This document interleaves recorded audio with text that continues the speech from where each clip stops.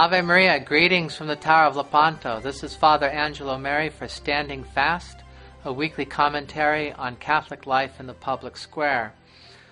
A while back in this series, I tried to answer the question, what is chivalry? Well, today I'd like to answer the question, what is Marian chivalry? But first I'd like to review a little bit what chivalry is, and there's a great definition by a man named Kenelm Henry Digby from a book called the Maxims of Christian Chivalry, which is still in print, in which he says, chivalry is only a name for that general spirit or state of mind which disposes men to heroic and generous actions and keeps them conversant with all that is beautiful and sublime in the intellectual and moral world. So chivalry, in that spirit of militant love for truth and goodness, raises the standard of behavior and commits men to work, to suffer, and even to die for what is right. So I've talked in the past about the virtues of chivalry, fidelity, honesty, courtesy, courage, and generosity. These all help men to fight for what is right, what is true, what is good, to be conversant with all that is beautiful and sublime in the intellectual and moral world, and to help them dispose, and it disposes them, as Digby says, to heroic and generous actions in that regard. So that's what chivalry is. So what is Marian chivalry?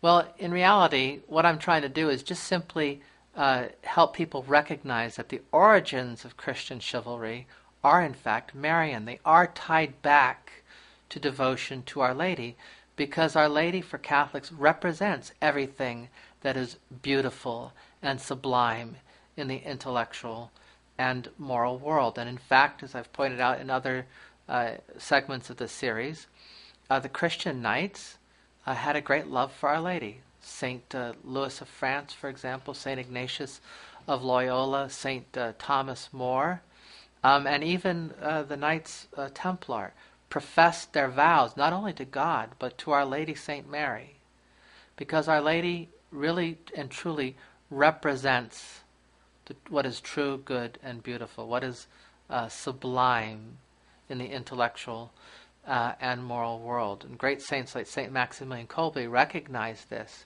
and recognized how from the very beginning God promised to send his Son through the woman in order to defeat Satan. As soon as our first parents fell from grace, God promised that there would be a Redeemer. I'll put enmity between you and the woman, between your seed and hers. She will crush your head, and you will strike at her heel. The woman is promised, and it's in the context of a war that the woman is promised. And it's a war which is largely going to be faced by men. I'm not neglecting the role that women have to play in general, but men can appreciate the bellicose language of sacred scripture. And Our Lady is there at the heart of it, because she is the one who brings Jesus into the world. She is the one who restores sanity to human life. She is the one who brings grace and honor back into human life, because she has cooperated with God's plan, and she has brought the child who will save us, Emmanuel, into the world. And she, more than anyone else, is the strong woman, the courageous woman who is faithful to our Lord and walks with him all the way to Calvary and stands with him at the foot of the cross. And so she represents and personifies and embodies truly within herself everything that we should love, everything that we should desire, everything that we should want to imitate. And so devotion to Our Lady can be conceived really and truly as a form of chivalry.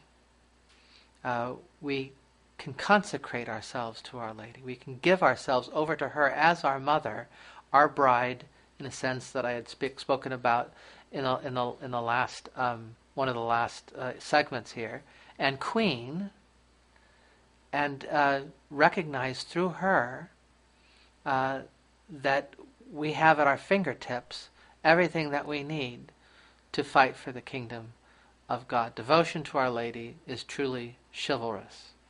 And by loving her, we learn how to become true knights. We learn how to become like Jesus Christ, who is, in reality, the ideal of all knighthood. And so chivalry, in its essence, is Christian. It's not pagan or neo-pagan. It's Christian. And by its nature, it is therefore also Marian. And so let us recognize that and try to recapture the true virtues of chivalry that are only going to be there for us if we're willing to humble ourselves and imitate Jesus by having Our Lady as our mother. So that's Marian Chivalry, and I'm Father Angelo for Standing Fast. Until next time, keep the faith and Ave Maria.